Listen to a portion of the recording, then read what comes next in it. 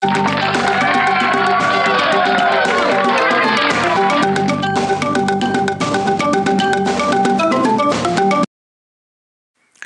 we'll look at the different viewports here in Rhino, and you'll see, again, I talked a little bit about this. If you've ever done any drafting work, this is going to be very easy for you to pick up. We have a top view here, a front view, a right view, and then the perspective view. And if you want to go into any of these views, you can. All you do is double left click, say for example into this top. We double click on it. Here we go. Now we're looking at the top-down view of this piece. Double click on it again, you go right back to it. You can also change the barriers of these if you want them bigger or smaller. You can move them up and down as well. And there's a number of different ways you can set these up. So say for example we want this front view. We actually wanted a rear view. You see this little car icon here. We'll click, hold down on it, left click, hold down on it.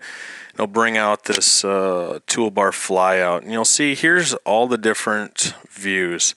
So this front view here, say we wanted the back view, we'll hover over that, you left click on it, and now we're seeing the rear view of that piece. Say we want to see the right view in that viewport. Click on it, it'll switch. Say we want to see the bottom view in that viewport. There we go.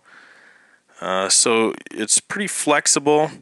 And again, if you've done any drafting, very easy to pick up and change.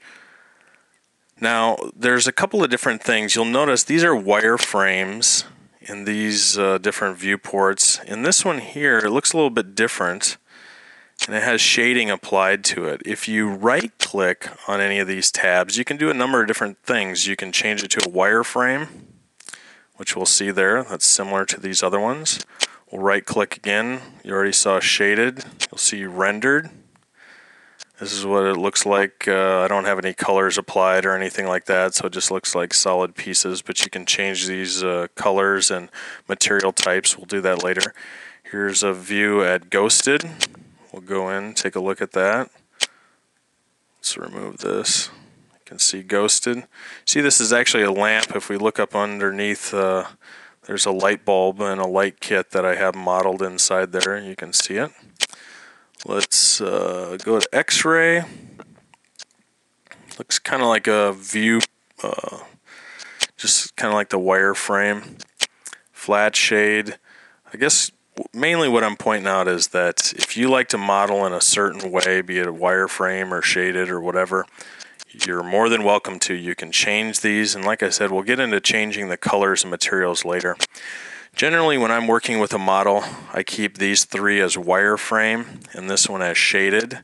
It's just a personal preference of mine. I've seen just about every single setup that any designer you could imagine. So completely up to you. You have the flexibility to change these viewport size, how they're viewing your model, and also the type of information that they're displaying.